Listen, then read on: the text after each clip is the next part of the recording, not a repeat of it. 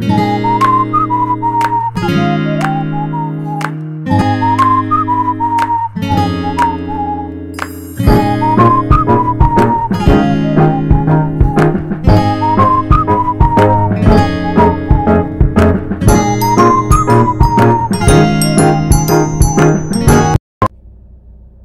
guys, and welcome to another video of Vibing with Via.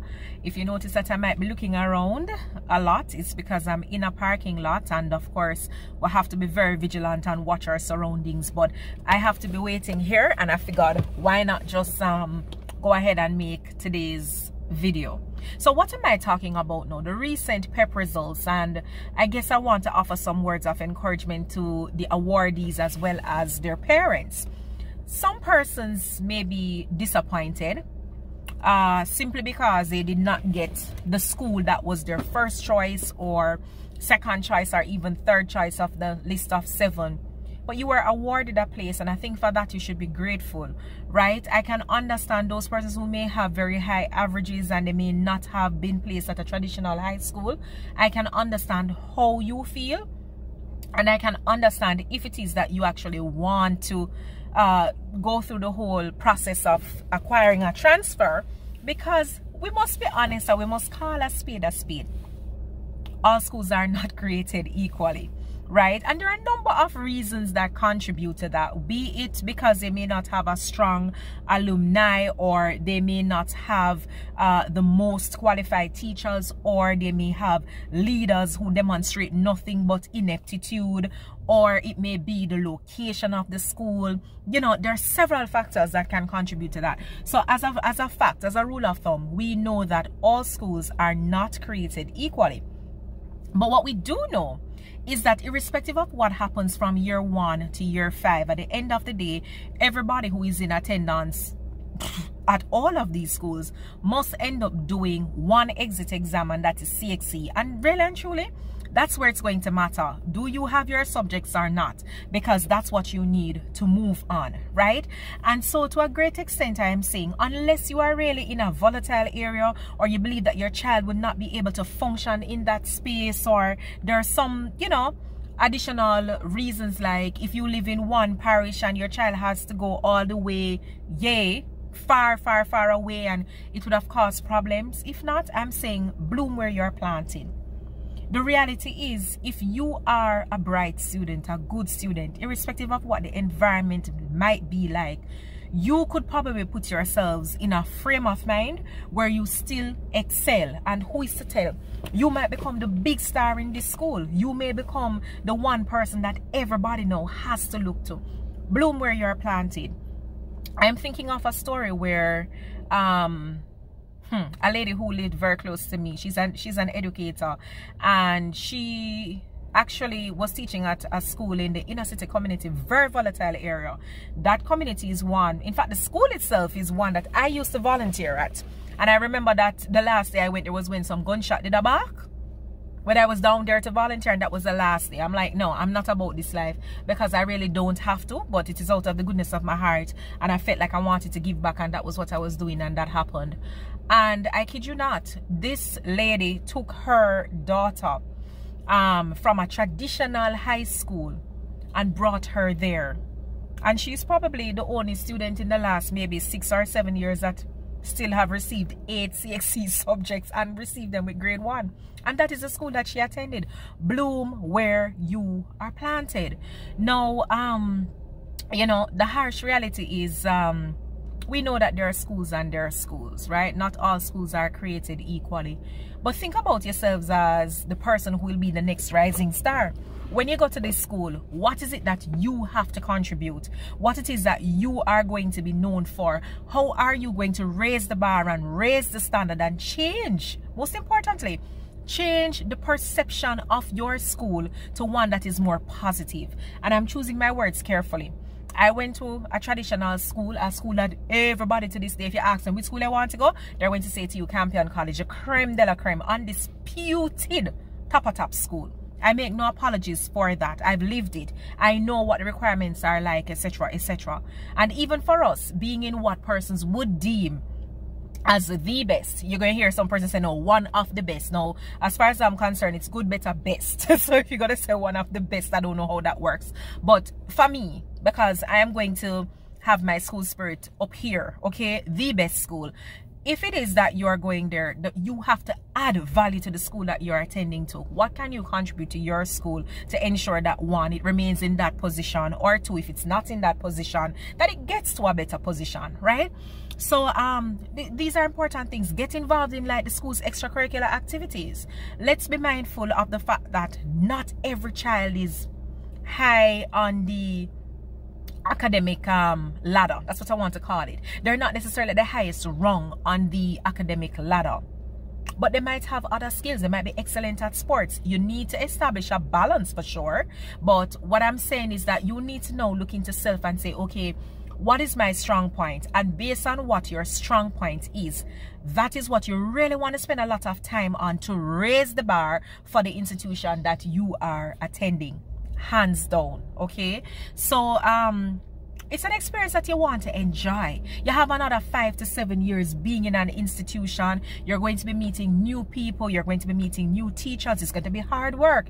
Irrespective of which school you're attending, it is going to be hard work. And I say this to people, don't take high school for a joke. You waste out your years. When you get to year 5 or year 7, you're going to regret that you did. So pay very close attention as to what is going on in your school life and get involved. You know, there are some strategies that you can follow. Things like you go to school the first day, you get an assignment. Or if you have a nice teacher who will say to you, well, the assignment is not due until 1 week from now. Don't wait until the night before the assignment is due for you to sit and get it done. The very same day you get the assignment, work on the assignment, okay? You want to make sure that at the end of the day, from day one, you have things like a study timetable. Get that going, especially if you know that you're not somebody who is highly academically inclined, or you know you don't get things quickly, or if you know that you're not intrinsically motivated. Get yourselves a study timetable and stick to it. I oftentimes say to students, look, high school not hard, no schooling not hard. I'm sorry, them always say, Miss Aka, you're bright. But I'm telling you, schooling is not difficult. It's like saying Psalm 23 or saying the national pledge or singing the national anthem. If every single day you go home and you say you're going to revise, you went back from the very first notes that your teacher gave you, you're going to find that as you're reading through, that thing is being etched here. You're going to remember it. When it comes down to the time for you to do an exam or anything like that, guess what? You'd have a problem. Why? Because you're familiar with the information. You know this like how you know your name. You know this like how you know a Bible verse. High school is not hard. What about the discipline though? I want to talk about the discipline in terms of how you wear your uniform. Ladies and gentlemen, let me tell you, boys and girls who are watching, this is a big deal for me. Like, I'm an adult now. I have stopped going to school many moons ago. But let me tell you this, if I am walking on the road and I see a campanite with the shirt out of the pants or the blouse out of the skirt, you best believe I am draping up that child. And when I say drape up, no, I don't mean physically. You know the term in Jamaica, we say we drape them up. Yes, I am running out on that person. I'm going to make them know, say, look here, you are not going to bring down the standard of my alma mater. I'm going to make fun to tell people, so them go, you need to act accordingly because there is a standard that ought to be maintained. And I know for many of my friends who also attended, you know, their traditional high schools mainly, we're stickler for this. You know, you ask somebody who's attended Hampton, you can't just say Hampton. You have to round up your mouth to say Hampton. Or somebody who attended Immaculate, or somebody who went to Cornwall College, they will tell you Monroe, Clarendon College, you know, just to name a few. These people, they will let you know that no, we drape up people. We drape them up. You understand me? Mannings, oh my God, Mannings High. We drape up people because at the end of the day, we are committed to academic excellence. We are committed to just greatness overall, you know. Standards are there to maintain, and they ought to be maintained. And so we believe as past students that we play a role. So the discipline is important. As a child going to school, we were not allowed to eat in our uniform on the road. Now I see person just walk around and them a suck on a bag juice and them a rip a patty and whatever in a them school uniform. We were not allowed to be on the road after certain hours being in our school uniform. No matter where your parents gonna take you, they had to make sure that they brought a change of clothes for you, because you were not allowed. You should not be seen after certain hours in your school uniform. In a real way, that is the kind of thing that I want to see come back to the fore. You know, I feel like that is the first step of attempting to fix this society, perhaps. It starts in the school.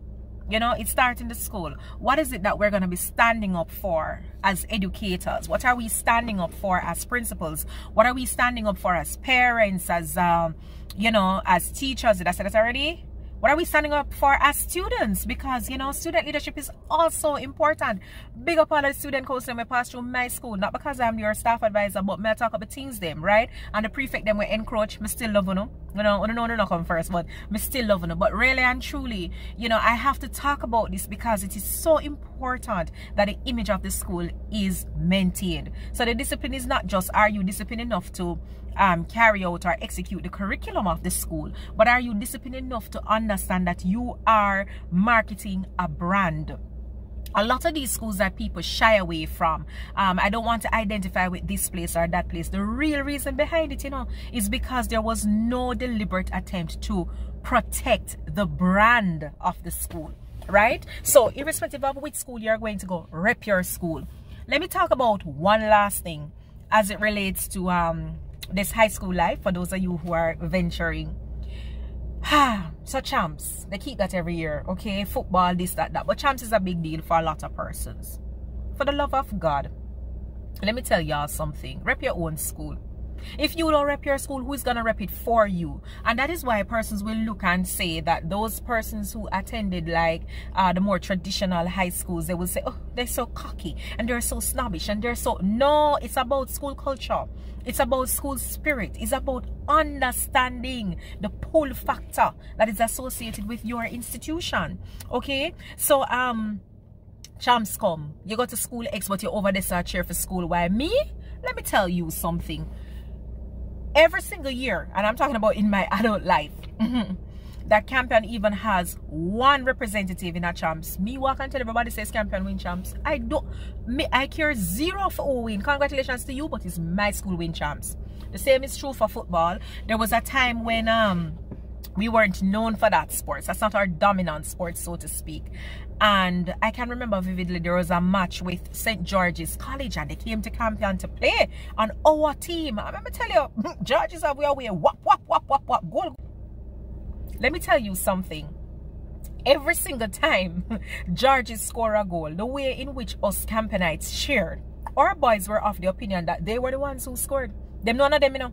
But the way how we make them feel, you see when time it done, and judges that tried jump up, they were so embarrassed they just went into their bus and they left because we were celebrating. When you say a finals match, I mean semi-finals, sorry, a semi-finals match, and we reach this up, and this is not our strong point, and we win. And we, you can't talk to me, and we win. We care zero about what nobody else says. We are winners. So Campion champions 24/7. And so when you go to your respective schools, cheer for your school. When you come dead losses, you win. And I'm not saying you must have good sportsmanship where you can congratulate another school. That's not what I'm suggesting. Congratulate them. That's nice for you, but we win. Because we still win all when we come dead last, right? So finally, I just want to say, enjoy your high school years. It's so important. Enjoy that. You'd have worked hard throughout the year. For those persons who may not have received the school that they actually wanted to go to, I'm going to say this again, bloom where you're planted. I'm a strong believer in that. Unless there are some adverse situations mitigating against you being there and excelling there, bloom where you are planted. No watch no face, go in there and mats it up and awards it up and certificate it up and yeah, raise the standard and raise the bar. Because you know what, at the end of the day, you know, your school will celebrate you as a champion. But when you go out into the wider world, irrespective of which school you attended, what you have brought to the table over the years is exactly what persons are going to be looking at. So take my full advice and, you know, enjoy yourself, guys. It's the start of a new phase. So enjoy yourself, live it up loud, enjoy it, live in the moment, and, you know, all the best. We're counting on you to be the next functional problem solvers of Jamaica. You are the future, and I'm already scared about what I'm living in right now with some of these so-called new young people who just graduated out of high school, some are not ready. So you people who are coming in as a fresh crop from first form, just do it right, make it worth everybody while, you know. Go create impact, guys, because that is really what life is about. So thank you so much for watching this video. Big up yourselves, and I will see you in the next video.